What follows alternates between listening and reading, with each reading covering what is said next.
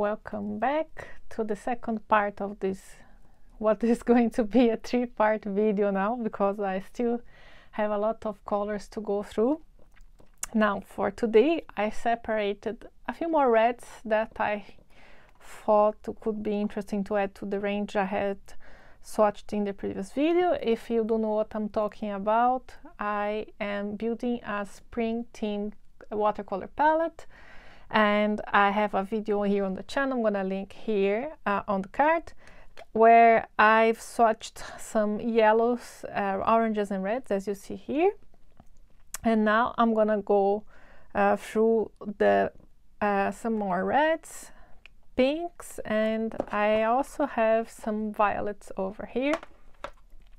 I separated them here already, and let me just get this out of the way. I have my notes here on the side as well. But as usual, before we start, I'd like to ask, if you haven't subscribed already, please consider doing so. This will really help the channel to grow and get the content seen by more people. If you are already following me, remember to give me that thumbs up and subscribe to the notifications if you haven't already done so, so you know when the part 3 of this video will be coming up. And of course, always leave your comments. I love reading them. I try to answer them the best that I can, and all of this is really appreciated for the channel to keep growing. So thank you very much for that. Now let's continue, shall we? And so I separated a few more reds here. I have Perylene Red from Rembrandt, and this is pigment PR149. And then I have Perylene Dark Red from Horadam, and this is PR178. So, like I did before, I'm going to put a little drop over here.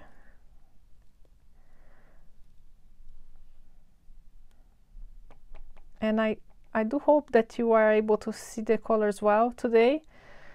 While I'm looking forward to spring, still it doesn't look any closer than it was when I filmed the first video. It's a very gray and rainy day here in Dublin, so I had to turn on the lights to help. I know it's not as bright as it could be, but I hope it will be okay. And I think I'm gonna maybe include the scarlet down here with the pinks.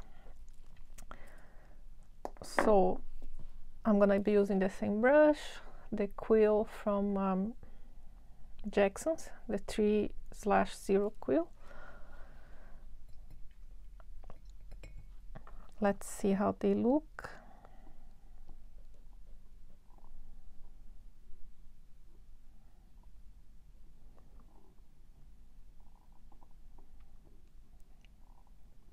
It's also a cooler red, like the Permanent Red Deep by Mission Gold.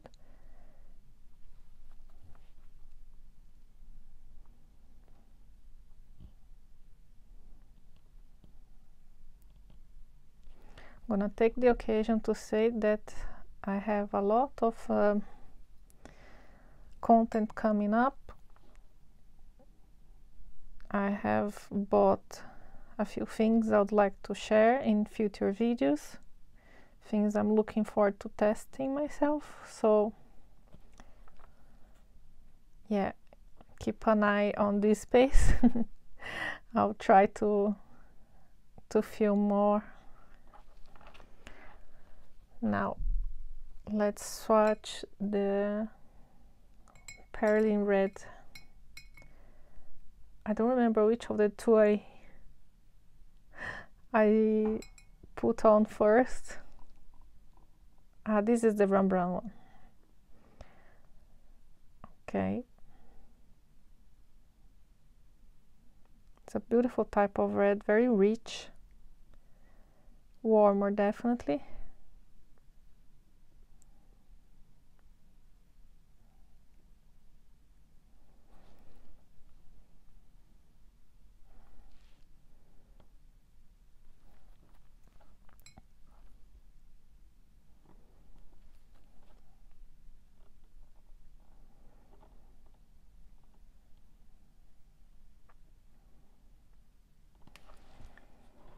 You can see here how warm that is. It's a warm red, but it's different from the other warm reds I had swatched, I feel like. We'll see when it dries. Now, let me try to zoom in a little bit more so you can see better. Okay, so I am going to keep swatching. I'm gonna keep the tubes in order so I don't get lost like I just did now. Now let's see, this the Quinacridone Scarlet by Holbein, and this is, I think it's PR209, and I had to include it because it's one of my favorite pigments. I love PR209, and I have it from Sennelier, which is one of my favorites, but as I said, it can be sticky, so I'm using the Holbein one instead. And I think I'm gonna put some other dots here since I'm doing that already. I have here, so I have here Carmine from Van Gogh. It's also a beautiful color, very, very vibrant.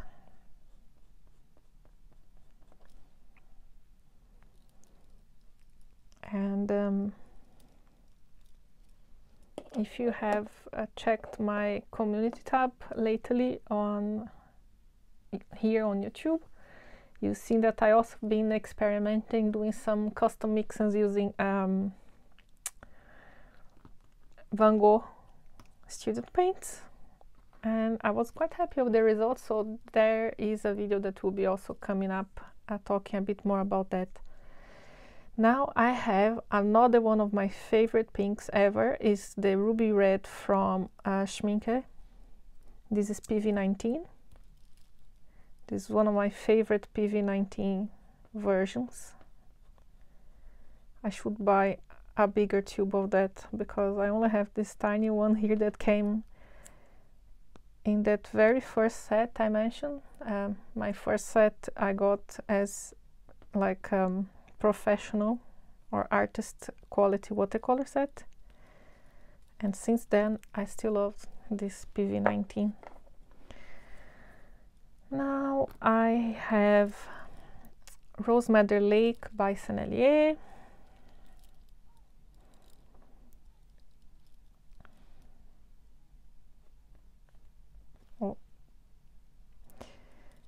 And I also have the Rose Madder Genuine by Winsor Newton.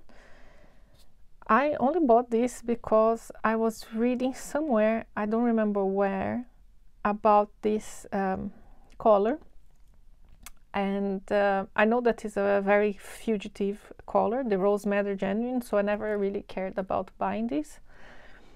But then I read somewhere that it had some fragrance a bit reminiscent of roses, and then I absolutely wanted to get it afterwards because I love rose fragrance. So I got it, and it's a really beautiful color. Also granulates, which is not very common for pinks. Apart from Potter's Pink, there is the new Indigo Red, if I'm not mistaken, by Schmincke, that also granulates, but I didn't get it because it's extremely expensive for a very small tube. I have here also Potter's Pink from Winsor Newton.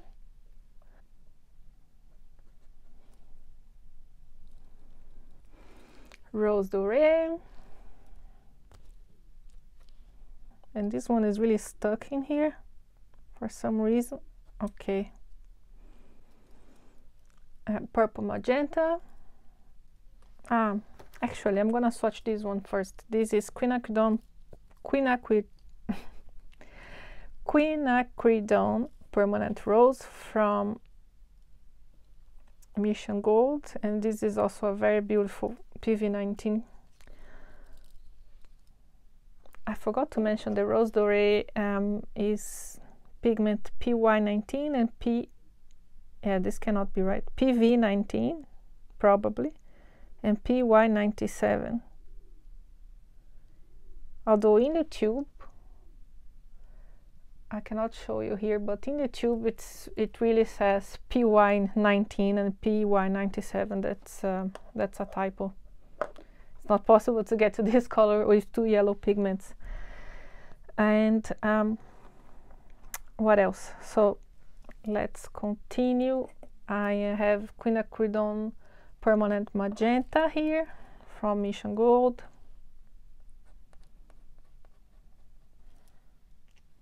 I have purple magenta now from Schminke, and this one was one of the first paints that I looked, and then I decided to build this palette around. It's quinacridone red violet from Rembrandt. It's a very, very beautiful color, and I thought I was not using it because I forgot I had it actually, and then I wanted to put on a palette, and I thought a spring themed one, it's a great occasion for it. Well, let's start swatching these ones over here.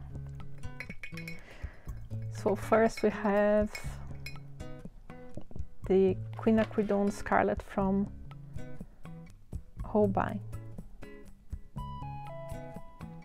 It's a very lovely pinkish red. I really love this color, and it's a great mixer as well. This screams springtime to me. And diluted, you can certainly paint a lot of cherry blossoms. It has this nice kind of vibrant bubblegum pink type of color.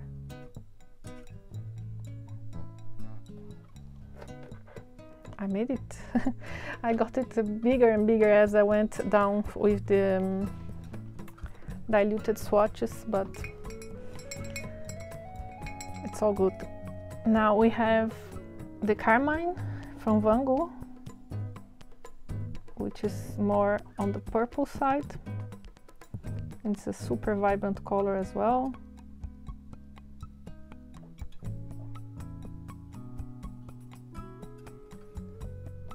Unfortunately, Carmine is not a very light fast color, but I love it. And it has a more of a purplish tone when you see it diluted, as you can see here.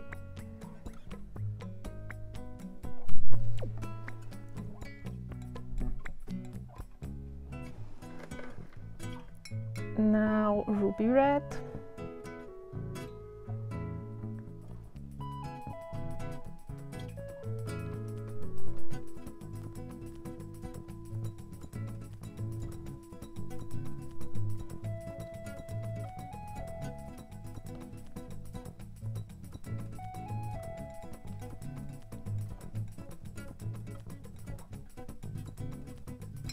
My swatches got considerably bigger. If I compare the yellow with these pink ones here, I got really carried away with the pinks. Which means I have to start a new page for the purples and blues and greens. But that was expected already.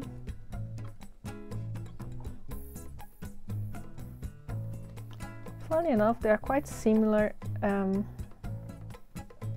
diluted, even though they are so different in mass tone. That's interesting. Now we have the Rose Madder Lake by Sennelier.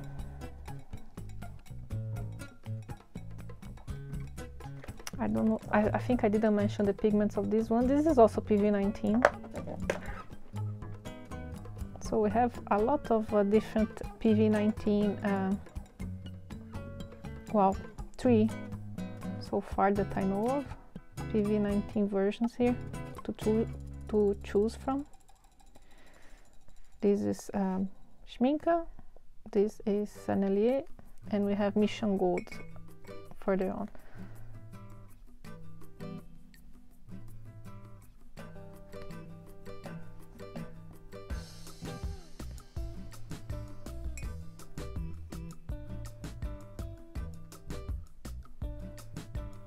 Not surprisingly, very similar also, even though it's a bit less purple than this one, it seems. Let me just check the carmine from Van Gogh. What's the pigment? That's PR176. So yeah, it's quite different mass tone, but diluted, they are all looking pretty similar. Now the original, the genuine Rose Madder by Winsor & Newton, and I don't know why I left a very tiny space for this one, which is unfortunate. So I'll do my best not to touch the other blobs of paint, but I want to make it justice here to show you a bit of this lovely texture it has.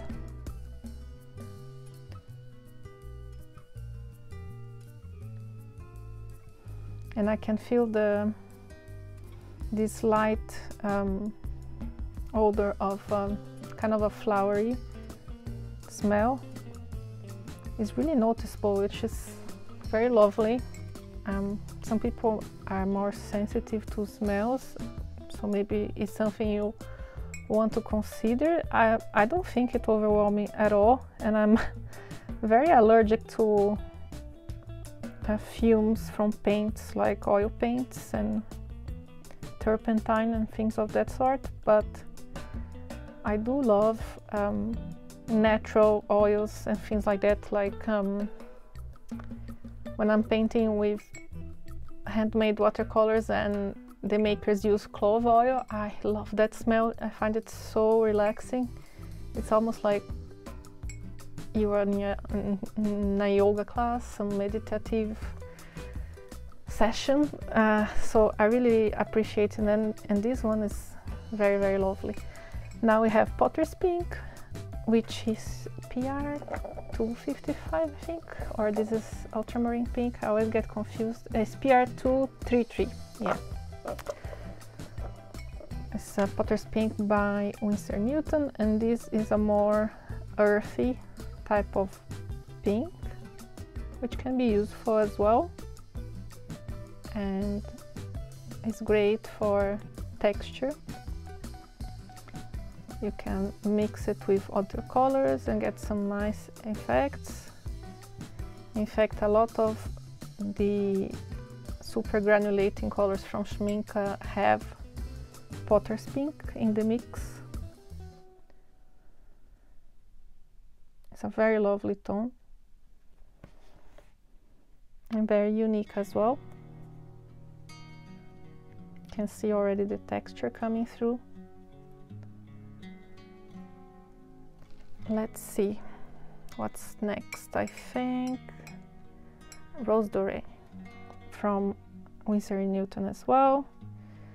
This is a kind of a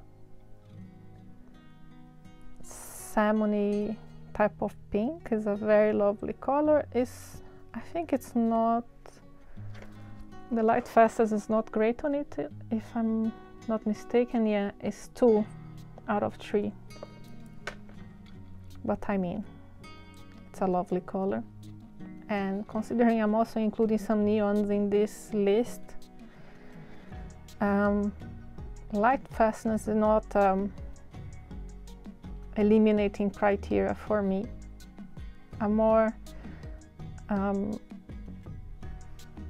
concerned about transparency, to be honest, because like I mentioned in my previous video, I've been doing some experimental painting, trying to figure out my preferences, and I really don't like painting with opaque watercolors. I can deal with semi-opaque, but opaque, it's a challenge for me, so I'm trying to make more use of my transparent watercolors. It's a very, very beautiful color, the Rose Dorée. Now we have the Quinacridone Permanent Rose from Mission Gold. Is the third, need a bit more water. Is the third PV19 in this group. It's super vibrant as well. I really need to wait for this to dry until I can take a decision.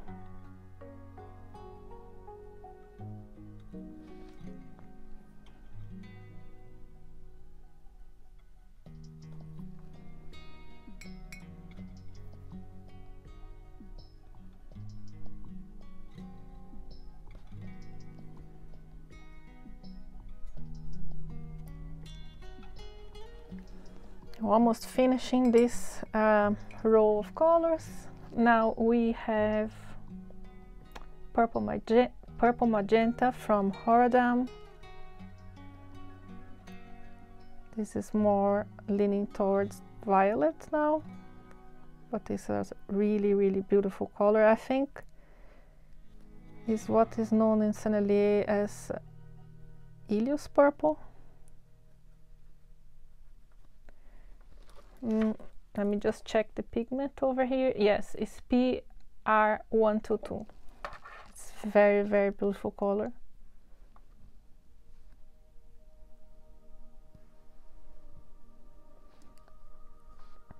And I'm having less and less space to paint my swatches, and trying my best here not to get the colors to mix amongst themselves. Sorry, it took me a while to figure out what I just jumped, and I got it now. This is actually not the purple magenta by Schminke. This is Quinacridone Permanent Magenta by Mission Gold. Now I'm gonna swatch the Horadam purple magenta. Sorry about that, I'm getting confused over here. Even though they both are made with PR122 pigment, that's why it also didn't occur to me that I was missing one of the colors. As you expect, they have similar color payout. Just think I needed to put a little bit more of the Horadam.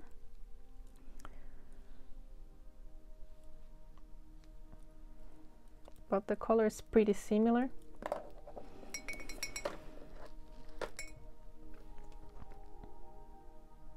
Yeah.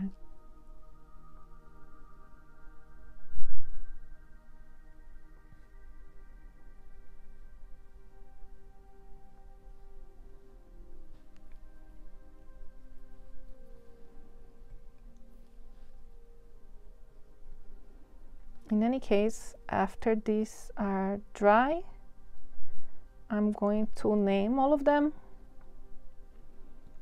and then talk a little bit about my choices as I did in the previous video. Now we are on to the last one for the road, that is the Rembrandt Quinacridone Red Violet. That is almost touching the one on the side here, so I'm doing my best to swatch it over the side. And this one is PR202. That's a more unusual pigment, but the color is very similar.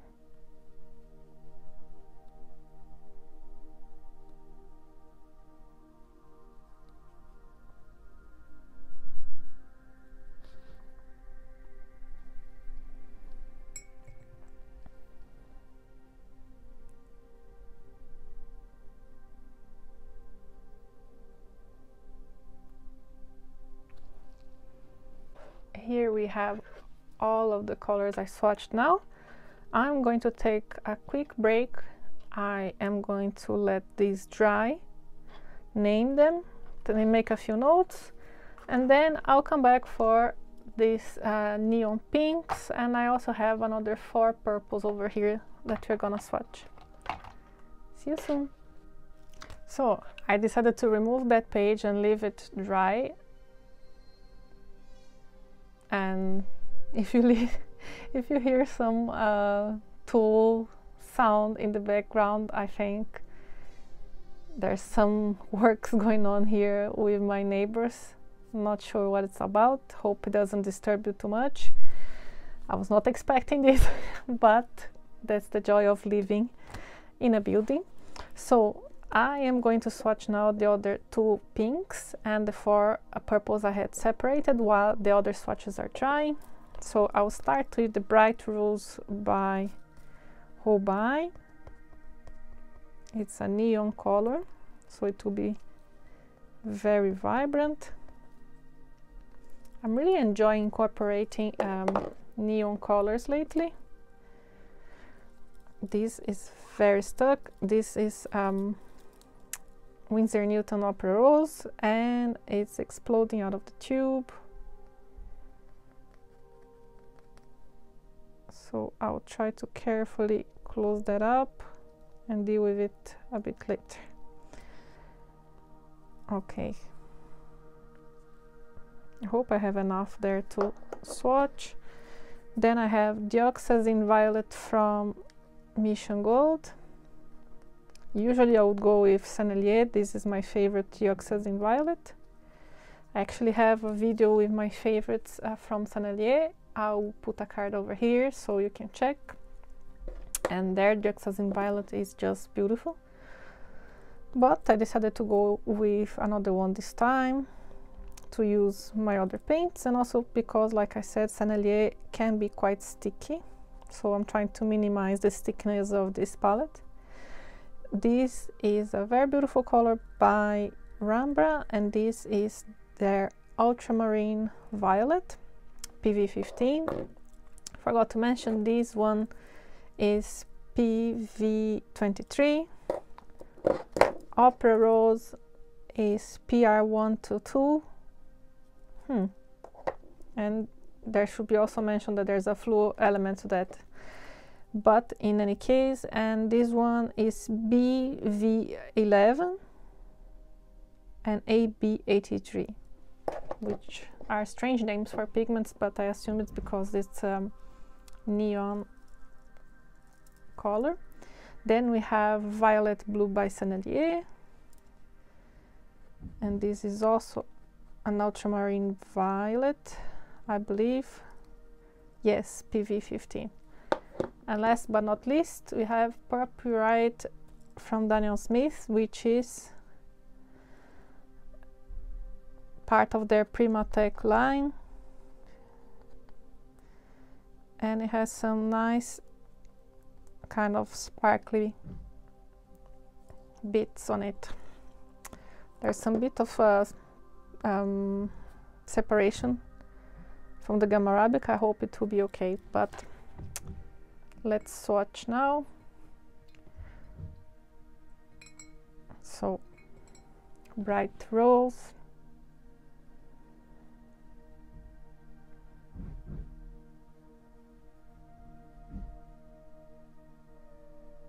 very, very vibrant color as expected.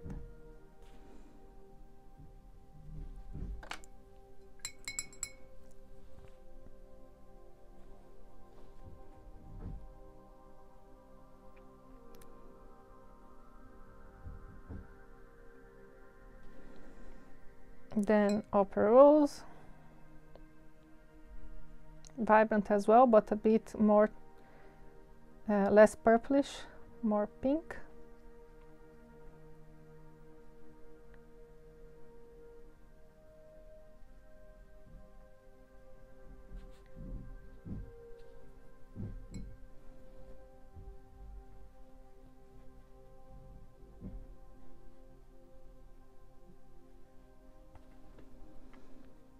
Then we have Dioxazine Violet.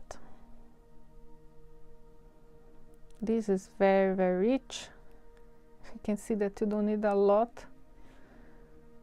I didn't even put a lot, but it quickly became super dark, almost black, I assume, on the camera.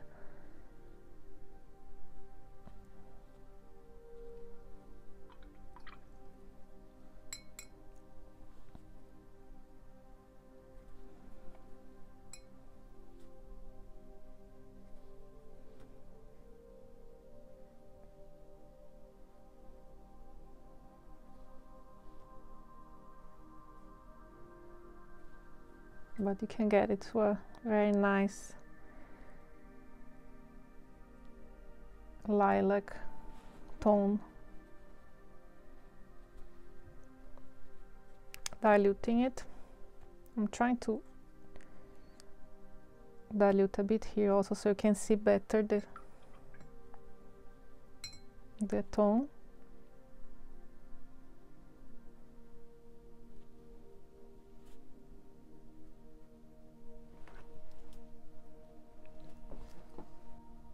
Let's continue now with Rembrandt Ultramarine Violet.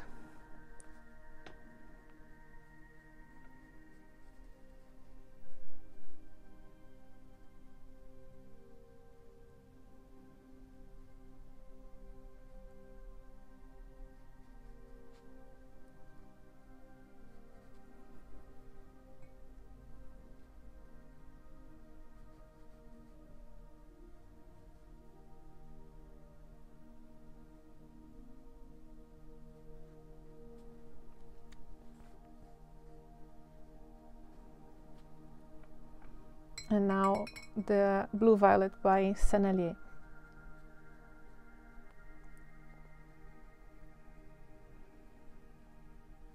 They are very similar as they are the same pigment, PV15. Sennelier version looks slightly more vibrant, I would say. It's hard to judge when it's wet because some of these have drying shift. I'm seeing this with the other swatches of the PV19.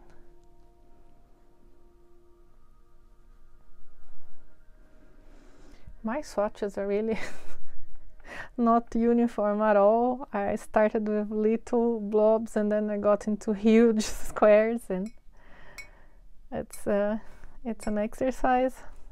And the last but not least, we have Purpurite by Daniel Smith. It's a bit gummy, I guess, because of that binder separation.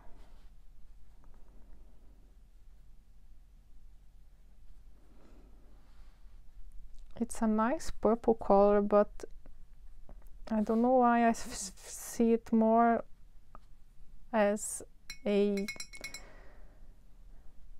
winter color, I'd say, or borderline autumn color. It makes me think of colder weather. It's a bit more muted, beautiful, but it doesn't quite fit with my idea for the spring palette, I would say.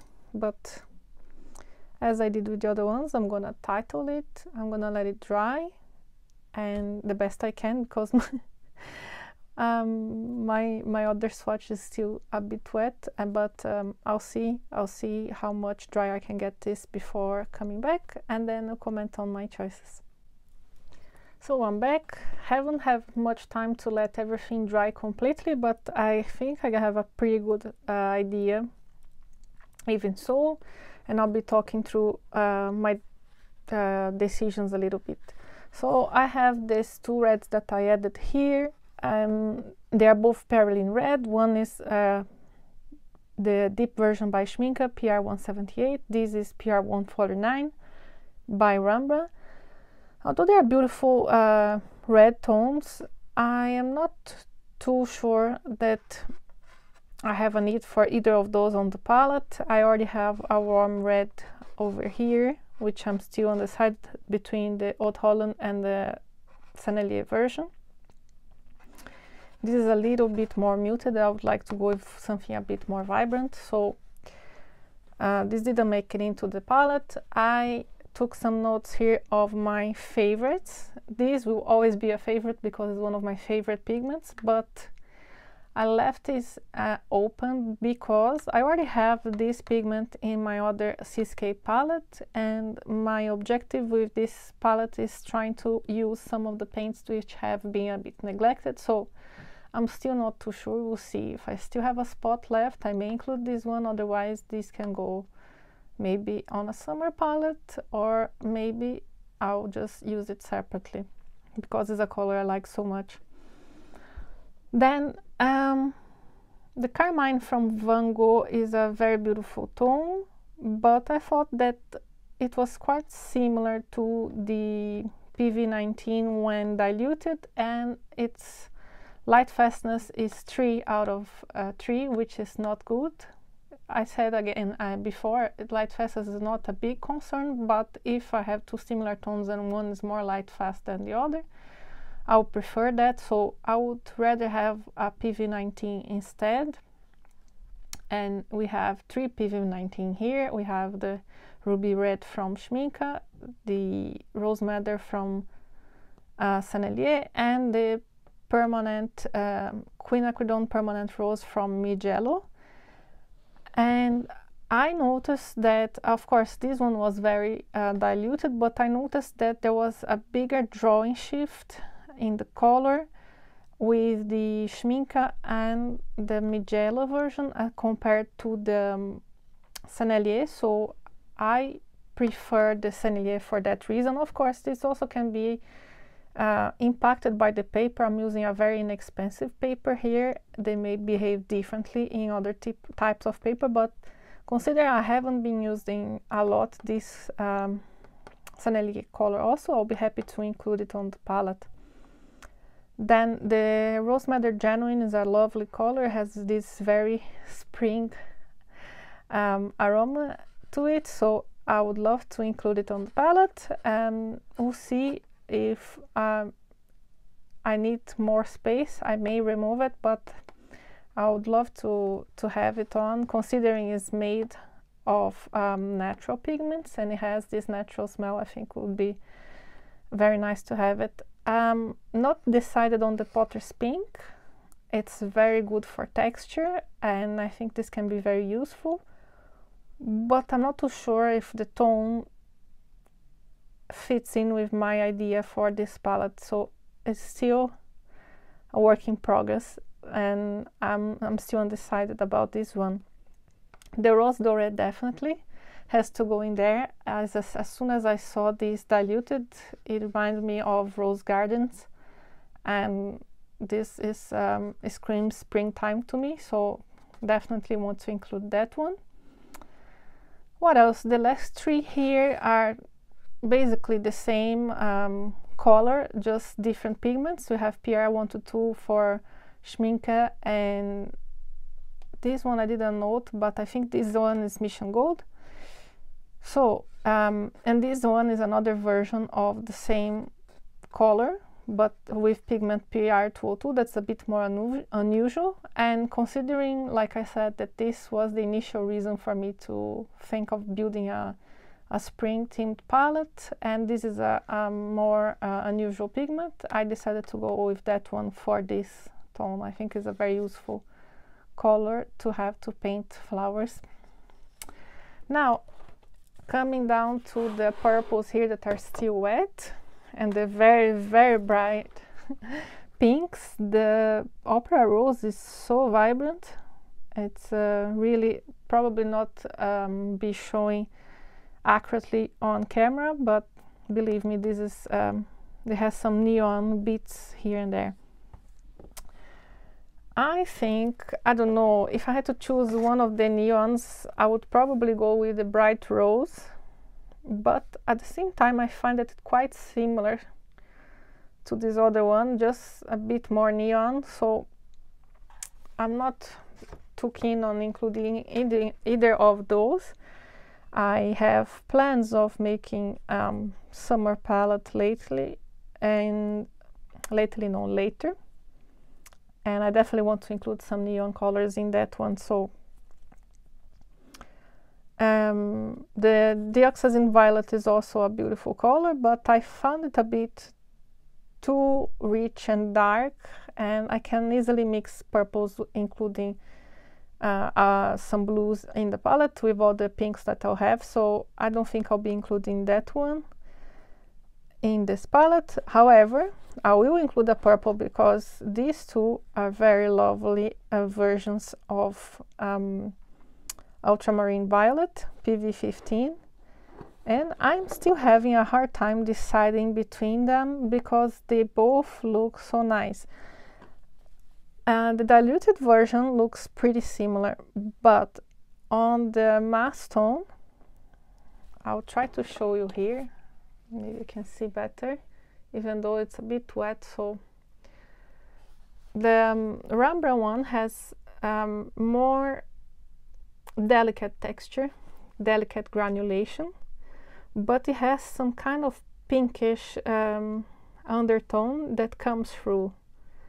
When you are spreading the painted diluted, you can see a little bit of this pink undertone, and it's really nice.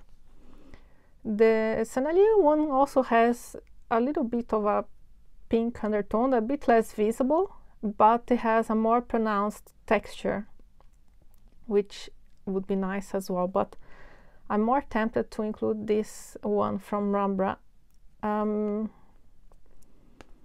just because of that lovely pink undertone.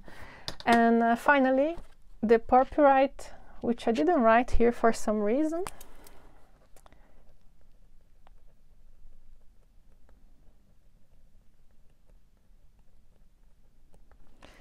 The Purpurite, it's a very lovely color, but as I said, I see it as a very moody color and makes me think of winter time. So I'll probably save that for a future palette. So let's see how the count is so far. We have 1, 2 yellows, 1, 2 reds, and then maybe this one would be 3, 4, 5,